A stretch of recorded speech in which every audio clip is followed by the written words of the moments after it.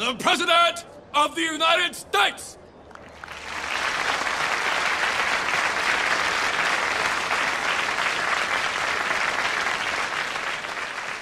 Resistance to the war was growing. Mr. Lincoln needed to reinvigorate the people, to explain to them, and perhaps himself, why this endless plague of war must continue.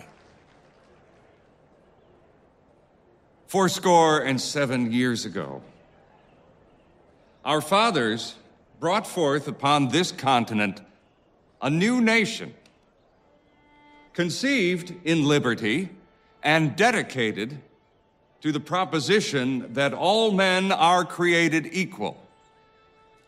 Now, we are engaged in a great civil war, testing whether that nation, or any nation, so conceived and so dedicated, can long endure.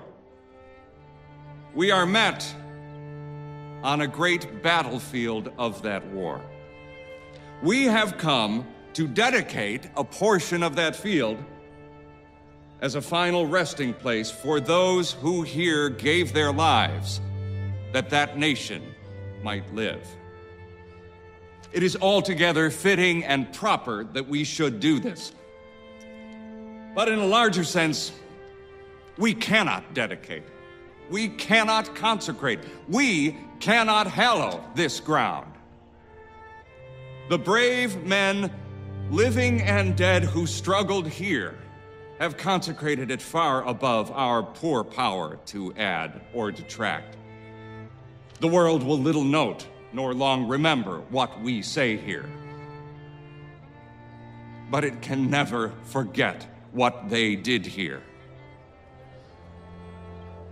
It is for us, the living, rather, to be dedicated here to the unfinished work which they who fought here have thus far so nobly advanced.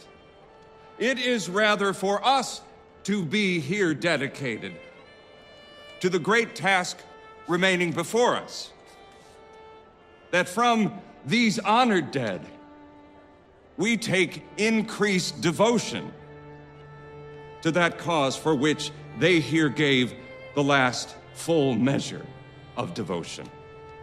That we here highly resolve that these dead shall not have died in vain. That this nation, under God, shall have a new birth of freedom. And that government of the people, by the people, for the people, shall not perish from the earth.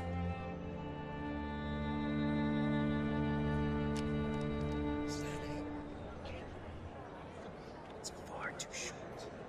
You have nothing else to say?